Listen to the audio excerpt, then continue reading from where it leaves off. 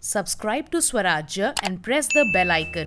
Niti Aayog is looking forward to come up with a battery swapping policy for electric vehicles in the next 3 to 4 months. It will provide the EV owners flexibility to swap their batteries at specific stations within a few minutes and charge batteries at their home itself. Niti Aayog Chief Executive Amitabh Kant said, "I'm confident that electric vehicles will be cheaper than ICE engine vehicles in the near future." He further explained that this policy in its initial phase will cater to the light electric vehicles. It will bring about business models like the battery as a service, leasing, etc. to ensure that EV owners do not necessarily have to own a battery as such, and it also aims to prepare a level playing field for all battery service providers by creating new avenues of investments.